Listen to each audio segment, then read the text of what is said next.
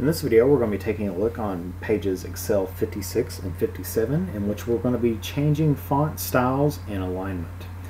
Now, font styles are formats such as bold, italic, and underlining that you can apply to affect the way text and numbers look in a worksheet.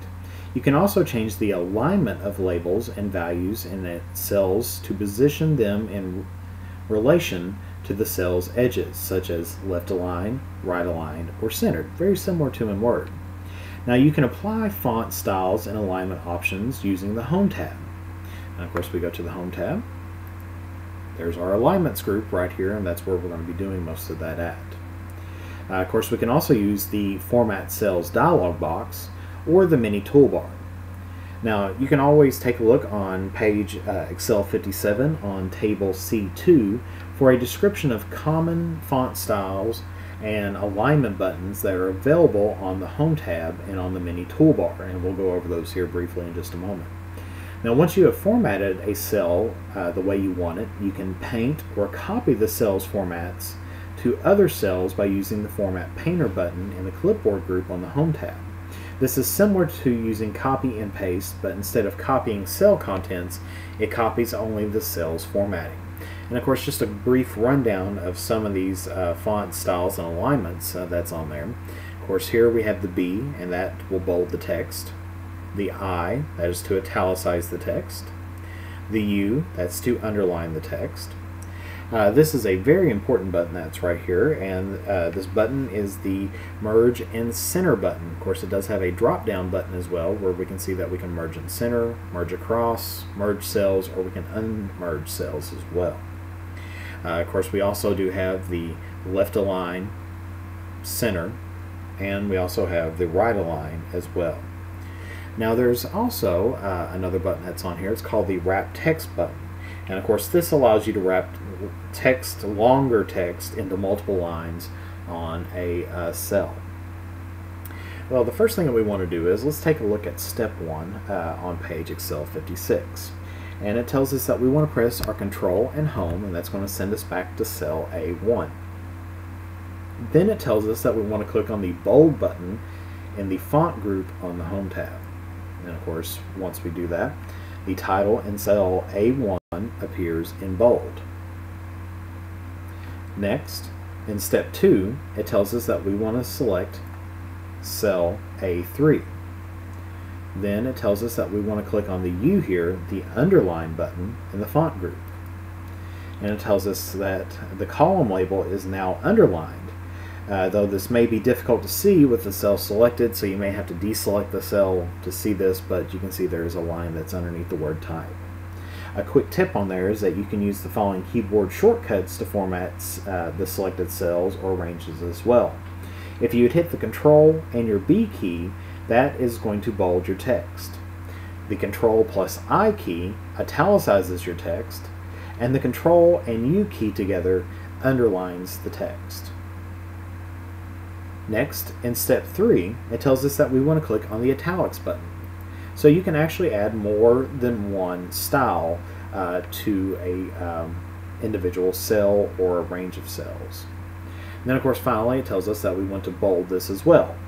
So now the heading that we see here for the word type appears in bold-faced, it's underlined, and it's now in italic type.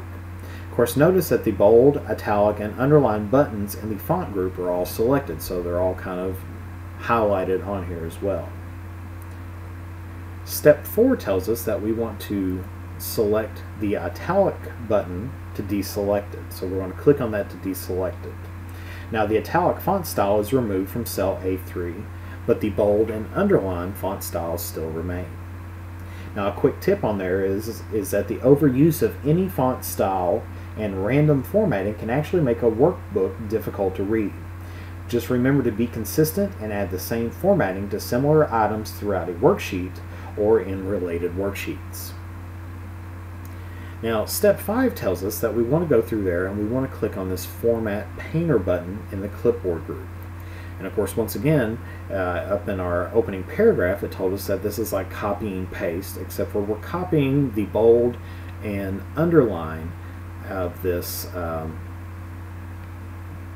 formatting of this cell. Once we click on that, it tells us that we want to select the range B3 to J3. So I'm going to click on B3 to J3. And of course, notice that when I do that, the formatting in cell A3 is copied to the rest of the column labels. Now, to paint the formats on more than one selection, you need to double-click the Format Painter to keep it activated until you turn it off. Now, you can turn off the Format Painter by pressing Escape or just by clicking the Format Painter button. Now, you decide that the title would look better if it were centered over the data columns, because right now we kind of see it's a little bit off-centered, so we want to make this title centered. And to do this, we need to go to step 6. And step 6 on here tells us that we want to select cell range A1 to H1. So we're going to select this group of cells right here, and then we're going to click on the Merge and Center button in the Alignments group. Now, not the little down pointing arrow, we just want the actual button here. And of course, when we do that, the Merge and Center button creates one cell out of the 8 cells across the row, and then centers the text in that newly created merged cell. So ultimately, we took 8 cells and we turned them into one big cell. The title, Quest Specialty Travel Advertising Expenses, is centered across the 8 columns that you selected. Now, of course, to split a merged cell into its original components, you have to select the merged cell, which is now one big cell. So if you clicked anywhere else inside of this cell, you notice that it selects all of it all together on there. And then you have to click on the Merge and Center button to deselect it. Now, of course, the Merge and Center text might look awkward now, but we'll be making some changes to the column list shortly, and that's going to make it look better.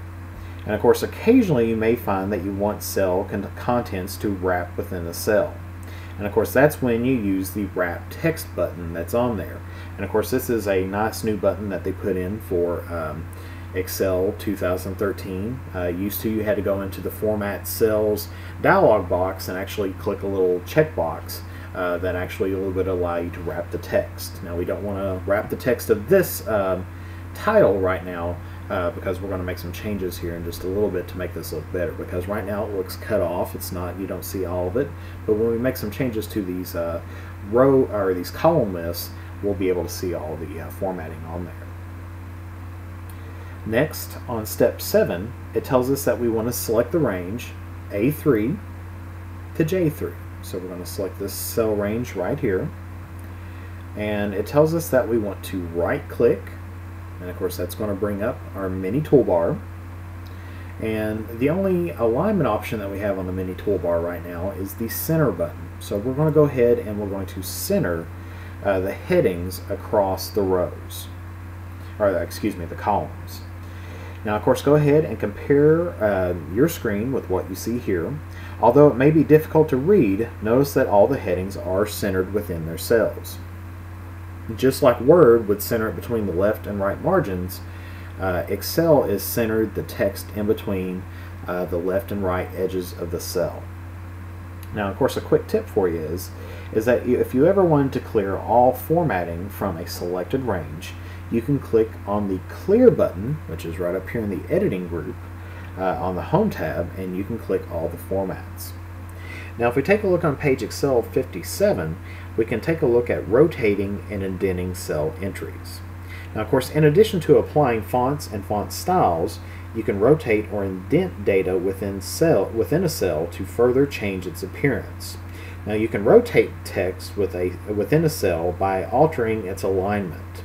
And of course, to change the alignment, you must first select the cell that you want to modify. And of course, let's say for an example, we want to modify maybe this first cell right here. We're not going to make any changes to it, but we'll just show you for an example here. And it tells you that you want to click on the Launcher button in the Alignment group. And of course, notice that this brings up the Format Cells dialog box that's on there. And of course, you can change here the orientation on there, and of course that will change the alignment on this. Or you can also type in the number of degrees that you wanted. So if we wanted to align this up a little bit, and I'll make this change and then make it back, let's say that we want this to be at a 45-degree angle. If I click on OK here, of course, notice that the information has now been angled there on there, so that may be a way that you can get some additional information in on your cells. And of course that takes it from its default horizontal orientation. Of course, to get that back, you can just go through there, click on your alignment tab, and you can click on 0 degrees to get it back to where it belongs on there as well.